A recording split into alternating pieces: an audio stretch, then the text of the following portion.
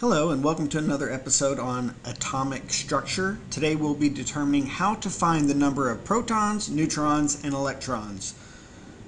You will need a periodic table and the information that is on it to be able to determine the number of protons, neutrons, and electrons.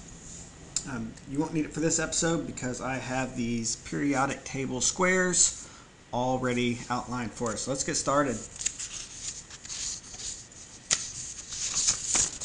So here we have the information that is contained on the periodic table for phosphorus. And so let's analyze this periodic table block and determine what it means. So this number right here, it'll always be a whole number. It'll always be the smaller number. This is the atomic number. The atomic number is going to tell us two things. It will show us the number of electrons. It will also show us the number of protons. Okay, so when we're talking about an element, the number of electrons and protons will be the same.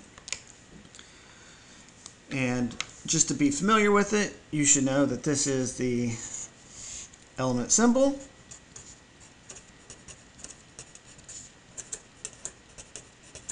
The first letter will always be capitalized, and if there is more than one letter, the subsequent letters will always be lowercase. And then here, of course, we have the name of the element.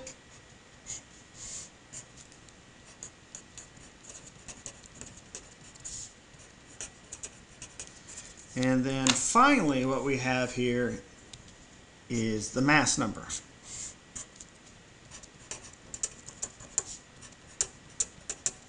It does have other names. Sometimes you might hear just atomic mass. Other times you also might hear it being called the average atomic mass.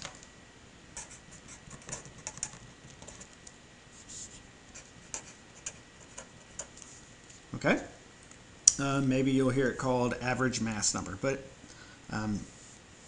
expect to be hearing those interchangeably. So what this tells us is, this gives us the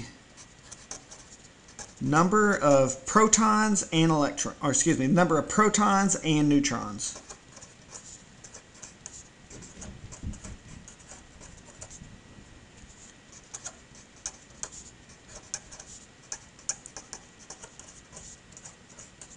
So we'll have to calculate this one.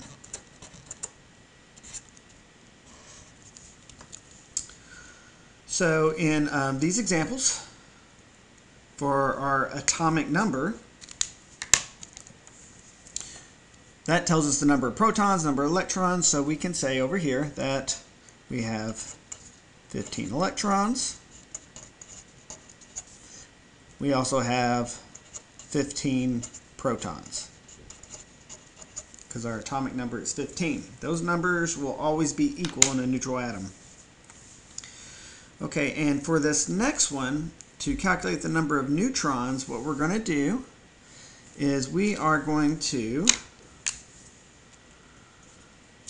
take our mass number and we round it up to the whole number, because you can't have just part of a proton or neutron. So we round it up to the whole number, and we'll have here 31, and then we're going to subtract the number of protons that we have. Well, the atomic number told us the number of protons, so 31 minus 15 is going to give us 16, and this is going to be the number of neutrons.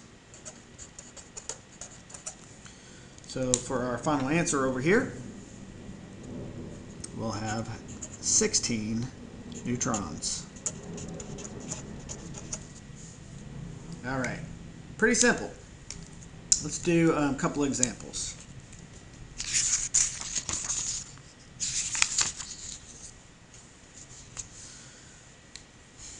All right, in this periodic table block, we have aluminum, and right here, this is our atomic number.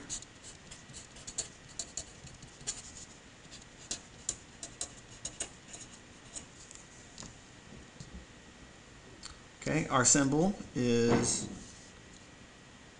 Al. Our name of the element is aluminum. And our mass number is 26.98.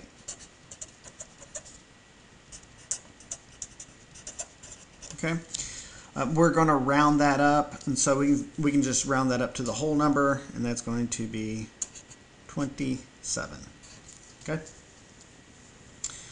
So our atomic number, remember that tells us the number of protons, and it also tells us the number of electrons. So we can say we have 13 electrons. We have 13 protons. If you think about it, they should always be equal because electrons are negative, protons are positive, and you want to have a balance of charge. So hopefully that helps you remember that. Now, to calculate the number of neutrons, we're going to take our rounded mass number, 27. We're going to subtract 13. And what we should have here is 14 neutrons. All right. And it is that simple, guys. So in here we have 13 electrons, 13 protons. To determine the number of neutrons, we do 27 minus 13 equals 14. Do another example. This one is fluorine. So we have an atomic number here of 9. So that's our atomic number. And what does that equal? That equals to our number of electrons, and that's also the number of protons. So we have 9 electrons. We have 9 protons. And then with our average atomic mass, or mass number if you want to call it that, we're going to round that up to 19. Okay, so we're going to have 19 minus 9, and that's going to give us 10 neutrons. So what do we have here? We have 9 electrons, 9 protons, and 10 neutrons. All right, guys, thank you for watching this episode of how to calculate the number of protons, electrons, and neutrons. If you are interested in having some practice sheets, I'll leave a description below to my Teachers Pay Teacher store. And thank you for watching. Like, comment, subscribe, and have a nice day.